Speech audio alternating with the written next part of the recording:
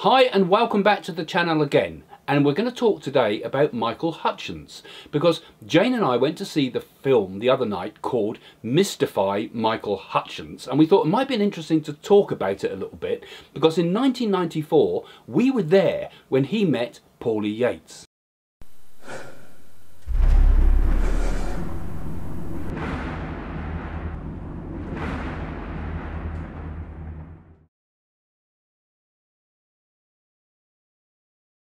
So it was in 1994, I think, that we went on the Big Breakfast, was it? Yes, it was. I can remember it very well. And people listening in, we were doing the Big Breakfast. There was a show on Channel 4, and we were doing the next week's News Today predictions with Paula Yates. Do you remember the first time we came across it? I do, and we had a scoreboard, what was pending, what was right and what was wrong. And I can remember us, when we arrived there, they showed us into the dressing room, which is like the green room, and I can remember Paula walking in.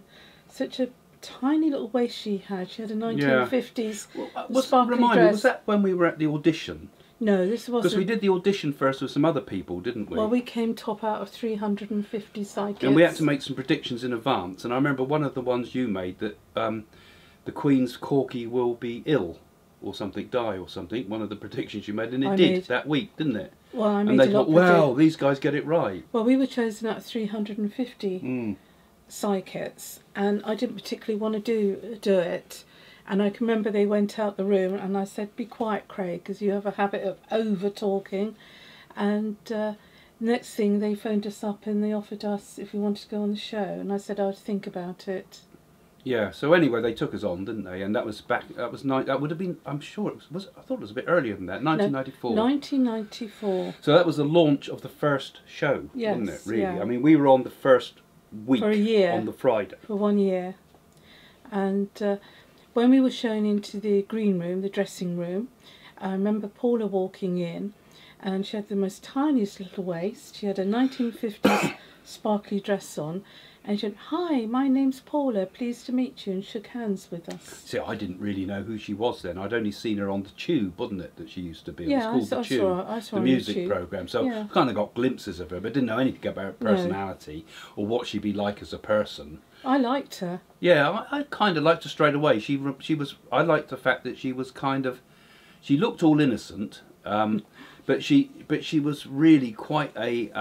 She's intelligent. Very intelligent person, and quite a person underneath it all, wasn't she? She was very witty. I mean, you couldn't take her on with a bout of wits, could you? Oh, I liked her because she was a real, well, at that time, a really strong woman, I felt. Yeah. And I know for a fact she didn't drink or do drugs. So did you know much about her before we met? Well, not really. Not really. No, it was all very new for me, it was all completely new. That was up in. We went up to London, wasn't it, to Canary Wharf, to not Channel 4, Planet 4. Yeah, remember? No, Planet 24. That's it, Planet 24 on Channel 4. That's it. Planet 24. And, yeah, they were quite. It's quite all modern then, because the Big Breakfast was the groundbreaking programme. Extreme, really, wasn't it? I mean, what a programme that was. The first live television, because up to then, morning television was just absolutely boring. Well, it was a new format. Nobody ever done anything like that, had they? Dull, wasn't it? Yeah. But yes, and I can remember she had this beautiful dress on. We were in the makeup room, and then we had to get up very, very early. In those days, you had to fax in your predictions at 11 o'clock at night, and then leave here at 3 o'clock in the morning to get the 4 o'clock train to take us to London. Craig and Jane, you got loads of things right. In fact, so many things right, we couldn't fit them on the board. Right. 13, ready for Friday the 13th. It's very good, isn't it? Not bad going. So, tell us what you got right. Shall I run through them? And I'll wave them. Protests from French farmers, lambs linked to this, and there's the lambish things. They got horns. Horns, but almost.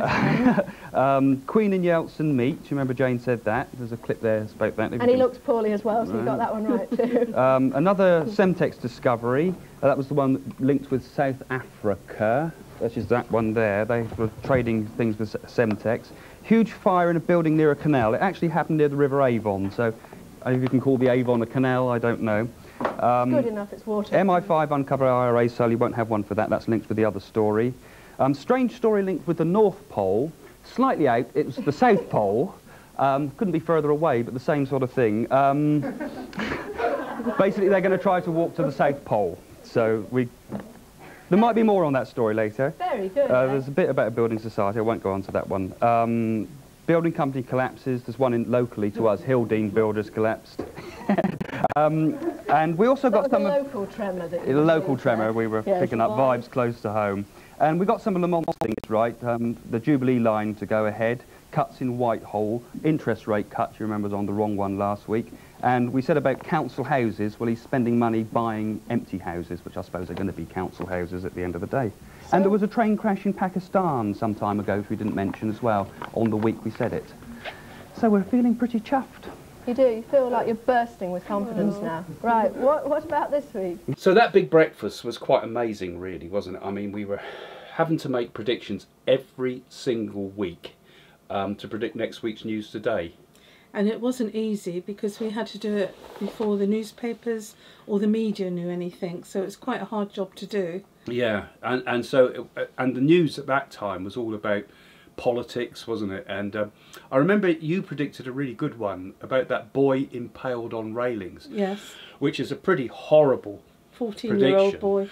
But it happened the next week, didn't it? A boy fell out of a window. Also, I predicted when Princess Anne would get married and the venue and where it would be. Yeah, and I remember that. Well, we did so many. The fire at Windsor. I remember we did, didn't we? We had a big boat that sank off Scotland. The Wacko. Yeah, or something. It was called Wacko, wasn't it? Or something it's like religious, that. Religious cult. Sect. And that was kept on fire, I think, because we saw it visual and it happened. And we predicted the horse slasher too, didn't we? Do you remember the person that started slashing horses? And we said about that. Yeah. So it was all weird stuff, really, but stuff that you couldn't get in the newspapers. Yeah. I remember saying one day Cliff Richard would lose his voice. And he did. He had to cancel a concert. He just lost his voice. So there was all sorts of strange stuff. And Paula, you liked working with Paula? I liked working with her because she was funny. Cause I can remember saying to her, "Tune into her aura, Paula." She said, constantly tuning into your aura. Yeah. She, you know, I mean, there was. This is why I think when you do predictions nowadays, you know, we were used to it with a highly critical person, wasn't there? Because if we got something wrong, it was wrong, you know, and she'd jump into it. But if we got something right, she was amazed, really. She wasn't an easy to convince person, really, was she? Oh, I liked her. She was bubbly and fun. I didn't mind it, because, I mean, she tore us to pieces in the nicest possible way. She's a flirty girl, you know, like the newspaper would go up and the eyelashes over it and sort of mimicking and laughing. Yeah. It was quite fun. So she was a good person to deal with. Here now with our resident psychics, Craig and Jane, who had a complete, fantastic week last week, didn't you? You predicted everything. Yes. Tell me. We predicted a child murderer caught, and I felt a gold earring and tattoo, and the child knew him, and this has happened. There's that one. Marches in London. We both were saying about that. Right. Interest rate cut. Oh, that's the interest rate. That happened on the same day, in fact, didn't it? Yep, both of those. Winston Churchill leads the opposition to government economic policies. God, and he was on there. We didn't have the dead Winston Churchill either. And Queen's pet corgi, got that. That was from a few weeks before. But you still got it. Yes. And also, which sadly wasn't said on the programme, but you can testify that we said this, we faxed in on our earlier thing to say that an egg would be thrown at the Queen. Yes. And what happened yesterday? An egg was thrown at the Queen. Oh, and another one too. Social security cuts we said too, didn't we? And they said in the paper today that they're gonna peg it below inflation. So you really did have a good week. I remember I made one prediction and I mentioned Hughie Green, and we weren't allowed to. Yeah, one of the predictions I sent off was about Hughie Green, and they crossed it out, and I didn't know why did you cross it out. It was only later. I mean, I knew nothing about that she'd had a connection with him in the past, let alone that she was to find out later that Hughie Green was her actual father. That's very sad, isn't it? Yeah. I found that very sad. So that was a shock, and that was a major shock to her, you know. Well, she... Because it wasn't said on the show. But well, she was, you've got to understand, she was brought up as an only child, and a sweet little girl and suddenly brought up in a world where Jess Yates, who was her father, who used to be a little bit eccentric, used to be on Songs of Praise, used to play the organ. I think after Hughie Green business, it was a bit of a turning point for Paula Yates, actually. I think it was a bit of a hammer blow to her, wasn't it? It's a shock, isn't it? It's a shock. And then on top of that, there was there seemed to be other problems bubbling in the background. I mean, she loved her children, I always thought. Well, I can remember she brought the youngest one on set, and the I think baby, that would have been Peaches, wouldn't it? She brought on set. No, it was Pixie.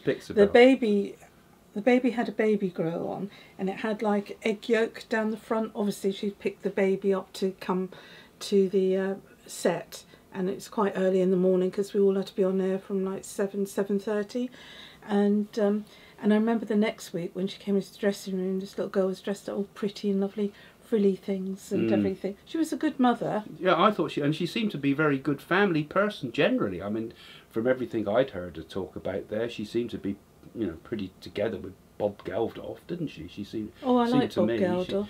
She seemed to, every time his name was mentioned, she was always seemed to brighten up. I like him because of what he'd done for humanity and for Live Aid, and I felt he was a very intelligent man and down to earth. Yeah, I mean, we didn't meet Bob personally, but we did. I got a letter from him. You got a letter from him, yeah, and we did bump into him briefly when we went to that thing with what's the disc jockey's guy? Boy George. Yes, we went to Boy George thing, didn't we? Well, he was the DJ then. They used to have some amazing parties and things, but Bob Geldof didn't like parties. He wouldn't turn up to them most of the time.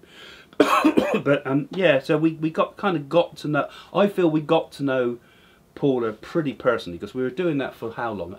Over a year.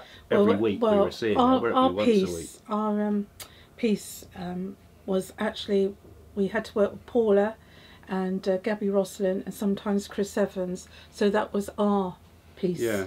So yeah, it was only meant to be for a couple of weeks, and we were getting so much right. They wanted us on every week, didn't they? Well, They yeah, extended and then we it had and extended it. Yeah. And that very nice man that run it, Wahid, lovely man he was. That well, he's a lord now, isn't he? Yeah. Yeah. I Or he like used to him. wear a golden jacket. I remember. Did he? Golden waistcoat. Yeah. No, he was very smart. Yeah. I liked him. I gelled with him very much. But it was so sad when things went wrong for Paula. Well, actually, and perhaps we should talk about that next.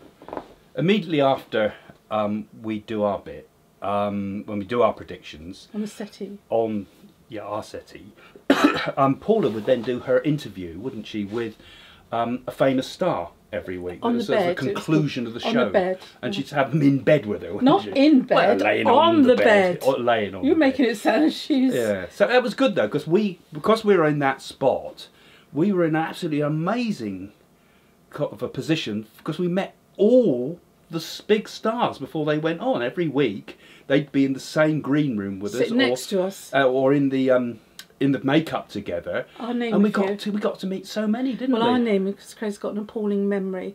Patrick Swayze. Oh, I remember him because I didn't know who he was. Yeah, Patrick Swayze was his entourage. Boy George, Glenda Jackson. What's Carly the Malone, drunk fellow that was in Oliver Reed? Oliver Reed. He was looking for the whiskey. I remember. No. He was saying, "Have you got a drink?" No, they were told. And they're hiding it. The runners would say, "Don't offer him a drink," and because one of them offered him a drink, meaning tea or coffee, he said, "Oh, I'll have a whiskey." Yeah. Tom Jones, I remember. He was nice. He was really, really nice man. Frank Tom Bruno. Jones. Frank Bruno, another nice fellow too. He spent quite a long time. Take That with Robbie Williams. I remember Frank Bruno said to you, she was all the psychic Call me lady. the voodoo lady. And Robbie Williams, I remember they thought I was Robbie Williams when I stuck my head out the window because they screamed. The girls were all screaming outside. I can see the likeness, Craig. You sent him to get tea and coffee for you because you thought he was the runner. Because that was Take That then. No, Robbie Williams, or was it one of the others in no, the Take it was That band? Ali Wahid, the owner. Oh, that was he. I thought you sent Robbie Williams off to. No, you're getting mixed up. Cilla Black's son. Okay. Robert. Yeah. No, he started off as a runner, and he was so nice. He carried my handbag and he said to me, do you know my mother? And I thought, how on earth would I know his mother in East End of London? Oh, that was Cilla Black's and I said, who's your mother? He says, Cilla Black. So, I've heard of her, and we both burst out laughing. He was on there quite a lot, wasn't he? Oh, he's lovely. Yeah, he was a nice fella. Very nice. Oh yeah, amazing. But there we were, sort of just two ordinary people. Two ordinary people that had two extraordinary wonderful people. Yeah, okay. But where we were sort of suddenly thrown into this world where every single week we were meeting A-class celebrities, weren't we? And we didn't even know who they were. I didn't know half of them. Linda Jackson, I didn't recognise her. Oh. I recognised Kylie Minogue because Celeste, our daughter, was always so Tiny bonkers little about girl, her. She was tiny, and then of course she was tied up with Michael Hutchence. Naomi Campbell. Oh yeah, Naomi Campbell. God blimey, when you think about it. Yeah. Anyway, that's where we were.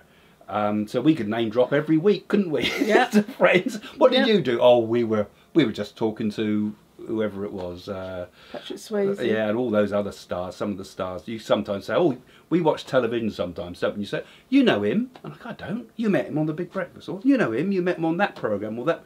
It's amazing how many people we have actually met, isn't it? Yeah. Really? Amazing. Well, they're only people, aren't they? Yeah, and we kind of got on with them because we didn't treat them as big stars, did we? We just treat them as ordinary people, and we just get on. Well, with that's it. what Normal. they are, aren't they? It's just doing They're the all job. Like. Chris Eubanks was funny. I thought I liked Got him. his words back to front. Yeah. I'm trying to have a philosophical A conversation posh with him. boy that gets his word back to us, semi-posh. Yeah, and Paula Yates wiped the floor with him, didn't she, that time? Well, Because he was naughty. he was being so chauvinistic. I mean, he Well, just I don't went blame her, misogynistic, and he just went in and Well, she she's just intelligent. destroyed him. Yeah. Oh, I loved Paula. But so that's what Paula was doing. But of course, I mean, out of all those thousands, the one that really rings true is since we saw the television program, which I really enjoyed that program actually. You mean the film? The film, yeah. Well, okay. The film, yeah. But see what I mean? It's Alzheimer's coming. Memory like a sieve. Yeah. But and what was the name of the film? Mystified. Mystified Michael Hutchence, wasn't it? See, you've I think forgotten so. already. But it was a good documentary. good documentary, worth seeing if you get a chance to see it. Yeah. So you recall better the day that she met him. What was her attitude like? How was she feeling when? Well, after she'd done the piece with us, she had to run upstairs and jump on the bed, which is they do the interviews on the bed, and the door was open, and we could see everything from the green room, and Paula put her legs open, just like that, Craig. And said, "Well, tell me, are you such a rock god, as they say?" And pulling him like this, and you could see the chemistry and everything. You could see everything else too. The way she was sat, I remember she was very on the television, on the actual footage. Oh no, it's quite. And she's flirtatious to get the best out of the man. One has to do that, don't you, Craig? And. Yeah, and then you could see the chemistry there, and you could see her flirtiness as, definitely, and he loved it, absolutely loved it. But she'd been a fan of his. I didn't realise it, but she used to keep a picture of him on her fridge or something, and even at home with Bob Geldof, and Bob Geldof wrote some funny comment on it. No, he ripped it down. Yeah. Wow. So that was the way it came together there. So that's when they met. It's the fantastically talented Michael Hutchence. Hi. And do you think you're going to get married? Straight out of the clock. What? Do you think that you'll get married? No. Why not? We're happily unmarried. Are you? Why don't you fancy getting married I then? don't. Because everyone wants us to get married. I don't. I know, except for you. Oh, it's a terrible idea. Terrible idea. She's got to learn to cook first. Yes. Do you think you'll do more acting? Yeah, as long as I can get the right parts and they're not too much of a reach. Yeah. I really wanted to play the part of, I think it was Tika, the guy in the middle in Priscilla, Queen of the Desert. They really wanted me to do that. Hugo Weaving got it in the end, which is great. He does a great job. But I would have loved to have done that. Why? I'd just dress up in drag and run around the outback and, It's really been just wonderful, and I think you're my favourite guest ever. Oh, thank you. You are. I like you more than Willem Dafoe. Ooh, that's good. Isn't it? That's real good. And I can't wait for your... I can't wait to hear your greatest hits. Thanks. All of them. All of them. So we were there when Paula Yates met Michael Hutchence. But I remember when it, because we'd finished on The Big Breakfast, of course, hadn't we? By the time all this tragedy started to hit the screen, I mean, I felt a bit. I wish we'd been able to talk to her, really, you know, because we might have been able to help a bit, because she was quite open to psychic things, Paula, really, wasn't she? Not just because of the show, but if you said anything to her, she was kind of. I could see she was kind of open to it. I think she was a bit frightened of me. Yeah, actually. I think so. She wouldn't say much. Yeah, that's probably more like it. She was a bit frightened in that because... I think she was. Yeah, because every time I used to walk in the dressing room, the lights used to flicker on and off, and I think they thought it was my supernatural powers. Yeah. So she perhaps she was, but what I always remember as a very bright, sort of bubbly person. I mean, they were working from 3 o'clock in the morning. They had to get on set. She was a fabulous person. And then next thing we know, it was all out in the media and in the press and that. I mean, she looked like a different woman when we saw her on screen. We saw the transformation, didn't we? So for those that haven't heard it, what happened? What happened to Paula? Well, I think with Paula there was a lot of stress on him, and I think she'd fallen head over heels in love, and then we heard that she went to a fertility clinic to get pregnant. That was true. Yeah. And I think that's what he wanted, was a child, and he actually fawned over Tiger Lily, didn't he? Because that was the child they had. Yeah, and then there was custody battles backwards and forwards, and I think what it was, Michael suffered with depression, and then we heard that they got involved in drugs but I can honestly say I didn't see Paula with drugs when we know. Yeah, and she was known to be someone that was clean of drugs, wasn't she? She was not someone that took them. I don't think Bob Geldof would have been a man that would have. I mean, he probably did when he was as a pop star. But I mean, he didn't seem to be, from what Paula said. No, I think he anything like that. No, I think he was a very sensible, good father. And that, I think the only weakness I think with Bob Geldof is that he got up too late in the day. Yeah, just like this one. In fact, that's what Paula always said. If she mentioned Bob, he was always still in bed, wasn't he? Because they phoned him. But any time of day. They phoned him up once when we're live on air, and he wasn't too happy. No, that must have been in the afternoon or something. Yeah, but okay, so. But there was such a terrible transformation in Paula after she'd... So sad. Things had gone wrong, really, hadn't they, in her life? Yeah. And... well, you think of the poor girl. She found out who her real father was. She'd fallen in love with him. Then there's a custody battle over the children. Yeah. And then Michael dies and she was devastated. So that poor girl and he died in such unusual... circumstances. I believe it was suicide. I mean, the coroner's report said he died of strangulation, didn't he? Suicide. But there was all sorts of press stuff about that it was some sort of auto fixation, some sexual sort of thing where they tie themselves up and get to the point they're almost dead, choking themselves. I believe he was tired. Autoeroticism. Yeah, I believe he was tired. He was on sleeping tablets, Prozac, Valium and that, and I think it was just too much, and obviously been drinking. That's what you felt about it. You don't think there was anything odd going on in the back room sort of thing? I don't. No. I think it's like most of us, if we don't get a good night's sleep, then we're really like shit the next day. If he strangled himself, did he commit suicide?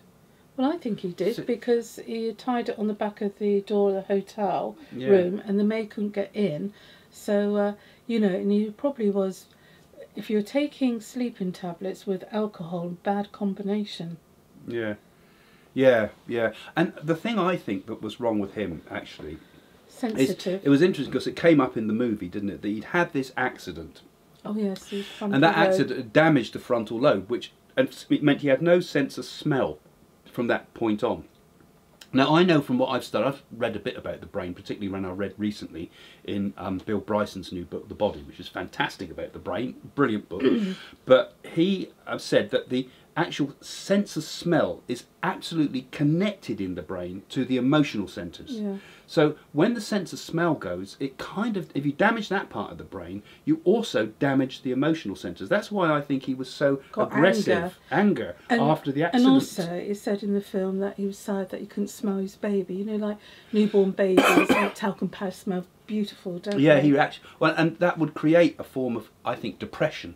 Well, because it's very subtle and it happens over a long period of time if you damage that part of the brain. Didn't his brother and all in the band, they noticed a personality disorder changes. So yeah. I think it was it was diagnosed because they knew there was a physical condition, but he didn't go to the doctors for ages about it, and was trying to avoid any medical intervention. So presumably there was a hidden depression there that was building up in the background. And I think in Paula's life, I mean, often the brightest sparks often seem to hide sometimes the depression, don't they? Well, I think with Paula it's just stress building up. And when we saw the final faces of what she looked like in those bits of camera work, really she really did look, and it really, I think it reminds you, doesn't it, of drugs.